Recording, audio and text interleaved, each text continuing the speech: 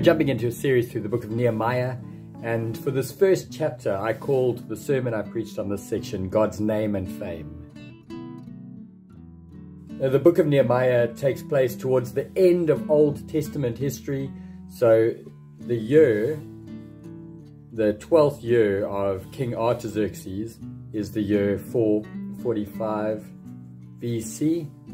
If you want to get yourself familiarized with what we've seen just before the book of Nehemiah, in the original Hebrew Bible, Ezra and Nehemiah were one book, and last year I worked through the book of Ezra, so you could go and search those videos where I've done the text work on the book of Ezra last year, and that will give you a good foundation flowing into what we see here in Nehemiah chapter 1. The gap between the end of the book of Ezra and Nehemiah is 13 years. So it's been 13 years since Ezra the priest returned. The temple in Jerusalem has been rebuilt, but what we'll see in the book of Nehemiah is that things weren't great. They had been deported by the Babylonians back in 586 BC, and you can read all about that background in the book of Daniel. But in 539 BC, God had raised up Cyrus, who sent the first of God's people home. They had started the work of restoring the people, restoring the temple, but things still weren't great, and God's promises hadn't been fully fulfilled yet. And that's where we come to in Nehemiah chapter 1. As always, I do encourage you to read this chapter yourself a number of times. Just familiarize yourself, look out for repetition, look out for important ideas, spend time praying that God would help you to understand His word so that it will challenge your own heart and stir you, and if you're teaching this to others, that you'd be equipped to do that well. Obviously, the namesake of this book is Nehemiah himself, and Nehemiah's name means God wipes away tears, or God comforts. So his name is linked with the great promises of God in Isaiah's prophecy. Isaiah had promised a day when God himself would wipe all tears from all eyes. And Nehemiah's name is pointing ahead to that. But what we see in chapter 3 is that God's people have many tears in their eyes because they are in great trouble and disgrace. They're in great trouble and disgrace. And the wall of Jerusalem is broken. The gates are burned with fire. And as a result of this, God's people in Jerusalem would have been crying. It's a terrible report that Nehemiah gets. Some other important background information to know. So he's in the citadel of Susa, which is in the Persian Empire. He is, what we'll see in chapter 2, the cupbearer of King Artaxerxes, who was the king of Persia. So he's far away from Jerusalem, 1,600 kilometers away from Jerusalem. But a very important thing to note is when it comes to Jerusalem, Jerusalem was the city where God's name and fame were linked. God's people could point to Jerusalem and say, this is the city of our God. They could point to the temple and say, our God lives with us. But Nehemiah got this report saying, actually, the people there are in great disgrace. The walls are broken. The gates are burned by fire. So this place in which God's name and fame were meant to be raised on high was in disrepair. It was in ruins, which meant that God's name in all the earth wasn't being held high, or it wasn't in the city of Jerusalem. And the first thing that we see Nehemiah do is he prays.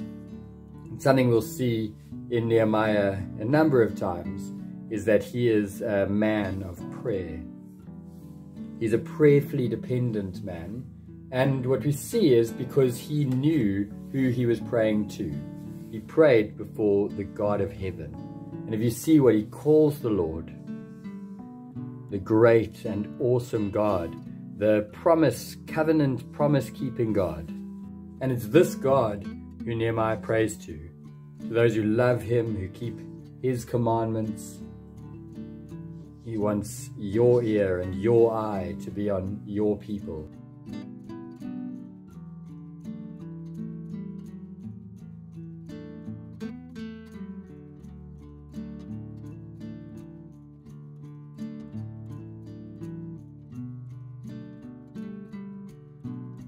So in response to this terrible news, Nehemiah prays this very God-focused prayer.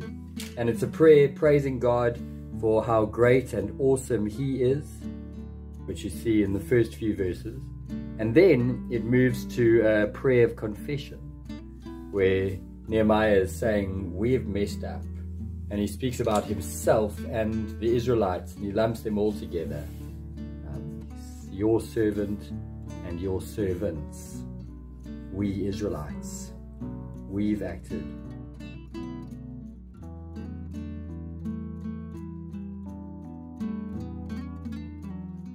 So although God is the great and awesome God, the covenant-keeping God, and those covenant promises are what are linked to the name of this God, and linked to the city of Jerusalem where God was with his people.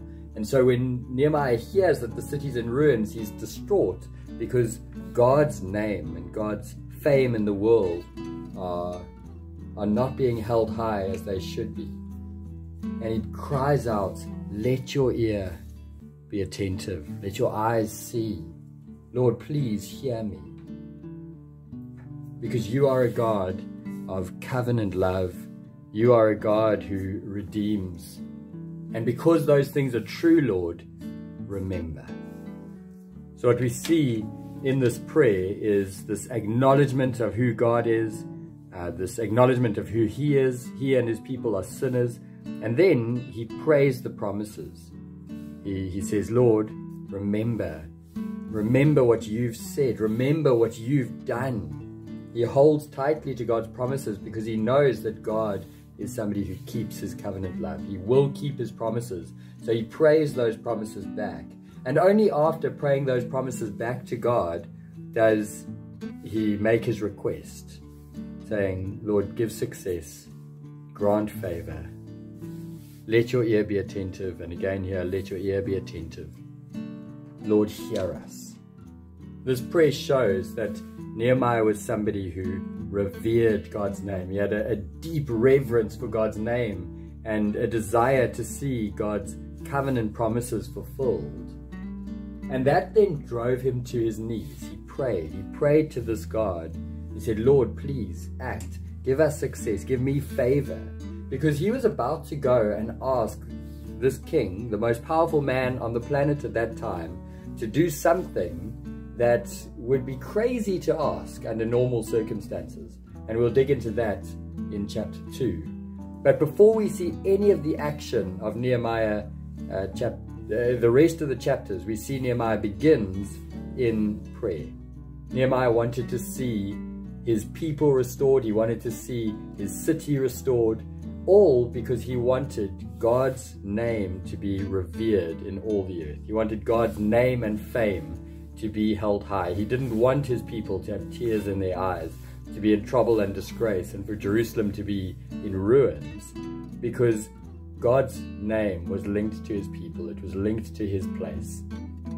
Something we'll see about Nehemiah is that he understood God's word very well, and here he actually quotes from Deuteronomy 4, 25 to 31, and it just shows where he says, Lord, remember. Just as you promised that if your people turn back to you, you will remember your covenant promises. If they are unfaithful, you've scattered them. That's what's happened, Lord. That's why we're in Persia. But if we return to you, then you promised, Lord, to bring us back, to restore. And we revere you, Lord, to make your name great again by bringing us back, by restoring your city. And that's what we're going to see in Nehemiah driving towards in the rest of this book. And this chapter just kind of sets the foundation for that. But it's important for us to think before we move on, does this mean that we, like Nehemiah, should be praying to the awesome God of heaven for Jerusalem and for the walls that are broken down? we need to remember that in Jesus, the focus where God's name and fame are held high are no longer focused on the city of Jerusalem. They're now focused on the person of Jesus.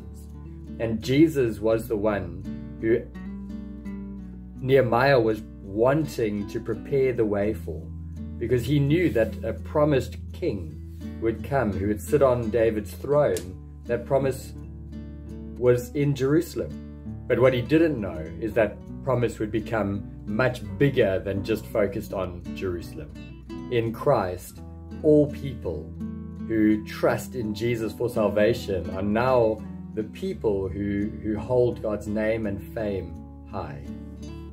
And so this chapter should also drive us to be a people who look to the God of heaven, who is great and awesome, who confess our sins, and who ask God to remember his promises. And one of those promises is that God has promised to build his church.